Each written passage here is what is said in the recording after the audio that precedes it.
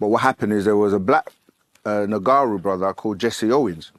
And when they ran the 100 meters, he literally just tore this guy to pieces. And Hitler was very upset because obviously he's here saying he's created a supreme being. And he got up, and if you go back and watch the video, he was upset and he wanted to leave the stadium.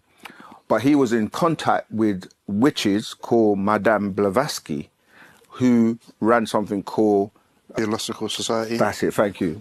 Say again? Theological Society. Yeah. And they were basically, they were mediums and were able to speak through with these extraterrestrials, Plaedians, to Hitler, and they chose him because the name Hitler is actually one of the 200 fallen angels as well, who was an incarnation of the Hitler. But his name was spelled Hitler, and this one is Hitler. But yeah, so obviously you hear about the gas chambers and all of that because what he was doing was like listening to these beings, and they gave him technology for crafts. That's why he was winning the war, because he was getting assistance from these extraterrestrials, and he was making crafts with the technology. And in the Antarctica, a lot of these crafts were found.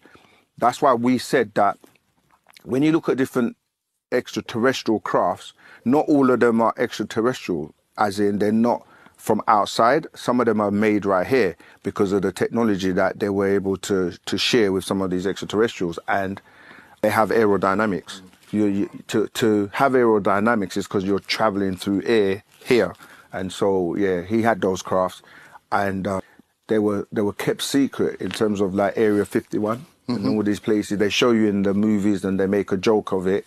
But this is where the Roswell incident and certain crafts and certain aliens have crashed here.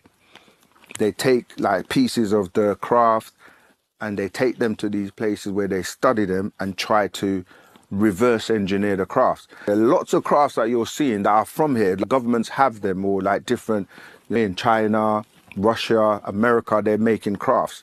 The stealth, if you go back and look at that stealth plane that America had, I can't remember, back in like World War II and that was extraterrestrial technology.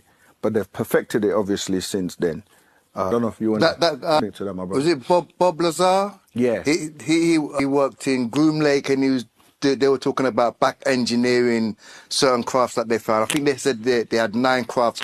But he talks about it in Man from Planet Risk. Yeah. Master Teacher goes into who Bob Lazar is, and then... Yeah, I mean, there are many, many whistleblowers now that